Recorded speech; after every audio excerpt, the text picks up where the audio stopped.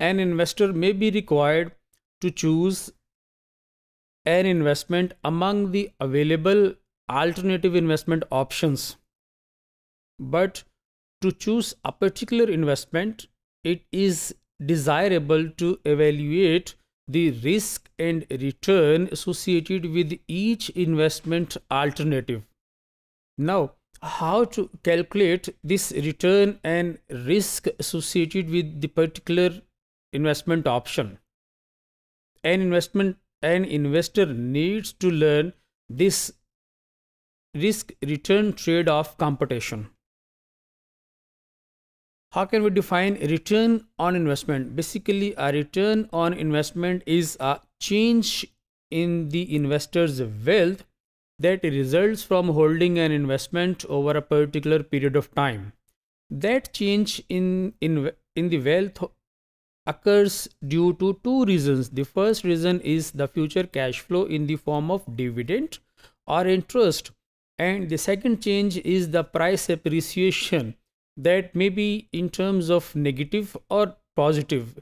This means that the price of particular investment may be increased or decreased in the days to come. So due to this change in the investment's principal price, the wealth of the investor may change. We have two types of returns. The first is the historical returns. These are the returns that an investor have earned in the past, or the investment has experienced in the past over a particular period of time. The second types of return is the expected returns. These are the returns uh, that can be computed as a weighted average over the longer period of past returns experienced by a particular investment. There emerge another concept, that is holding period return. Holding period returns are the returns that are experienced by an investor holding a particular investment for a particular period of time in the past. Now, how to measure historical returns? Uh, in fact, historical returns are the returns that can help in evaluating the expected risk and return trade off on a particular investment or multiple options available on alternative investments. To measure historical returns, we need to have ending value of investment and opening value of investment, and when we divide ending value of investment over its beginning value, the resulting figure is basically the holding period return. And if the holding period return is greater than 1, this means the returns are positive, and that another means that the investment has created value for its owner. On the other side, if holding period returns are less than 1, this means that the return is negative, and this another means that the investment has not created wealth for its owner. We can transform holding period returns into percentage, and then we will be in fact computing holding period yield, or HPY. Now, to compute holding period yield, we need to deduct 1 as a principal from the holding period return. If we have investment horizon over a multiple period of time, then we can determine annualized holding period return. To annualized holding period return, we just use the power of number of periods for which the investment is held. We have an example in this regard, which says that an investment costing $250 2 years earlier is worth $350 now. Now, to determine its holding period return, we just divide the ending value of 350 over the opening value of 250, and the resulting holding period return is 1.40.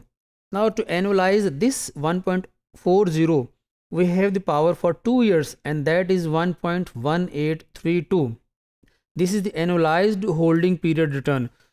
Now, if we want to determine the holding period yield of this value, then to determine this annualized holding period yield, we will be deducting 1 from this holding period return.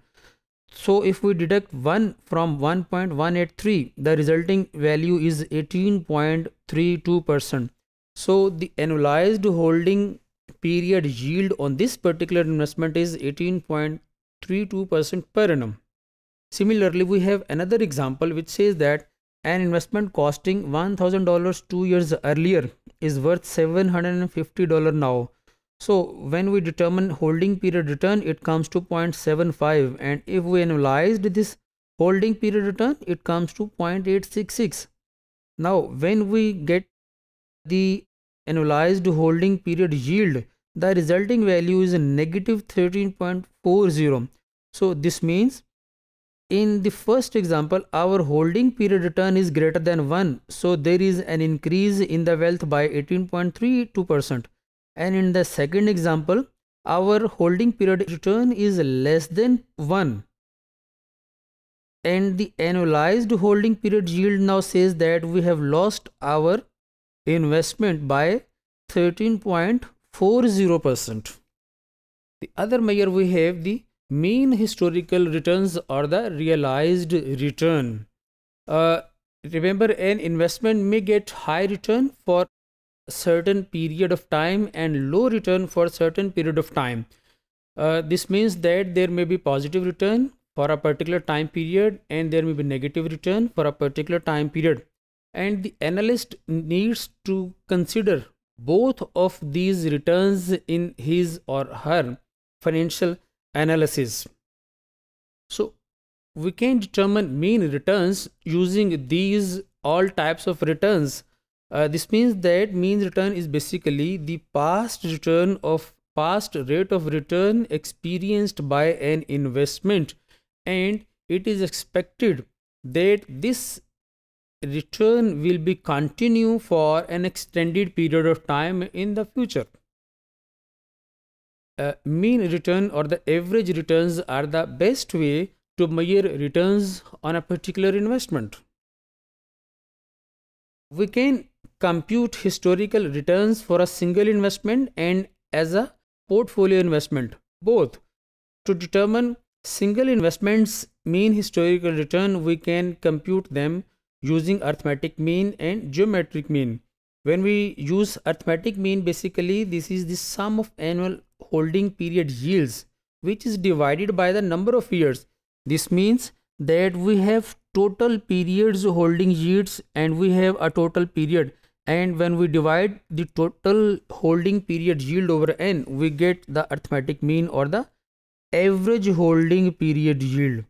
To determine the geometric mean, basically it is the nth root of the product of the holding period returns for n years, and then we deduct this value 1 from this value.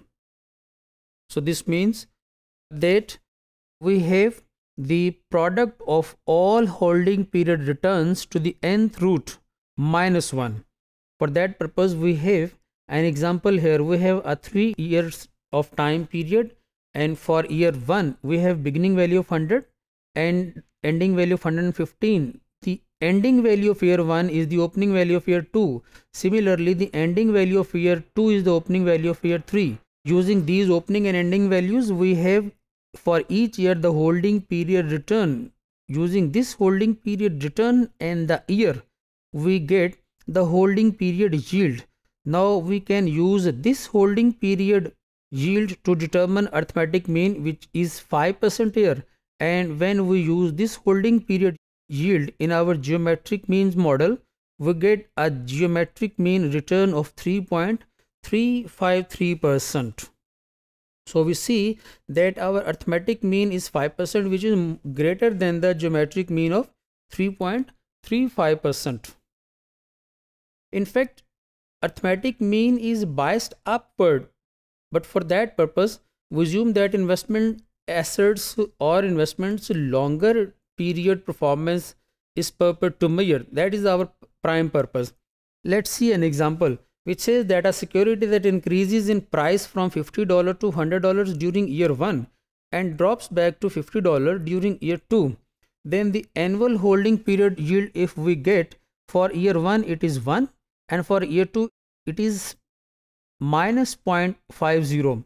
If we use these two values through in the arithmetic mean model, we get an arithmetic mean or mean average of 25%. This investment in fact brought no change in wealth, and this means there is no return. As in the year 1 we have a gain, in the year 2 we have a loss, so apparently there is no return, but the arithmetic mean still is given a 25% rate of return. But when we use these holding period yields in the geometric mean model, we see that the resulting figure is 0. This means that through the usage of geometric mean we feel there is no return. This means that we are at break even. So the answer of 0% rate of return, this actually accurately measures the fact that there is no change in the owner's wealth through this investment after a period of 2 years. Geometric mean is considered as a superior tool over the arithmetic mean in determining long period mean returns, because geometric mean indicates a compounded rate of return using the ending value of investment against its beginning value. If we compare geometric mean with the arithmetic mean, we see that if the rate of return remains same for all of the time periods held for the investment, then the geometric mean is equal to the arithmetic mean. And if the rate of return is varying over the time horizon of the investment, then the geometric mean will be lesser than the arithmetic mean, as we have seen in our earlier example where the geometric mean was 3.83 against the arithmetic mean of 1.5%. This shows that the larger annual changes in the rate of returns of an investment, which means that there is a greater volatility. So the difference between the geometric mean and the arithmetic mean returns would also be the varying amount. Now, how to measure the historical means return for a portfolio of investment? In fact, mean returns of a portfolio are measured as the weighted average of the holding period yields for the individual investments in that particular portfolio. And for that purpose we use the weights to determine averages, and these weights are basically based on the market values of each investments. That is the reason these returns are termed as value weighted mean rate of return. In the example, we have three types of investment, A, B and C. We have number of shares of these investments. We have share prices at the beginning of the investment period, and we have ending prices of these investments for each share. Multiplying these individual share values with their investments each holding, we get the total amount of market value at the beginning and at the ending period. Using these values we can determine the holding period return. Like if we divide this 1.2 million over this 1 million, the holding period return is 1.2. And using this holding period return we can determine the holding period yield. Now, how to determine the market weights? These will be based on these ending market values. If we divide this 1.2 million over 21.9 million, the resulting figure is 0.05. And if we divide this 16.5 million over this total investment portfolio of 21.9 million, the resulting figure is 0.75. To determine the weighted holding period yield, we multiply the individual investments holding period yield over its weight in the total basket. The total weighted holding period yield is now 0.095. So to determine the portfolio's overall holding period return, we divide the portfolio's total ending market value over its total beginning value. The resulting holding period return is 1.09%. And when we deduct 1 from this 1.09% to determine the holding period yield on this portfolio, the resulting holding period yield is 9.5%. So this is the rate of return that this particular portfolio has earned on this portfolio.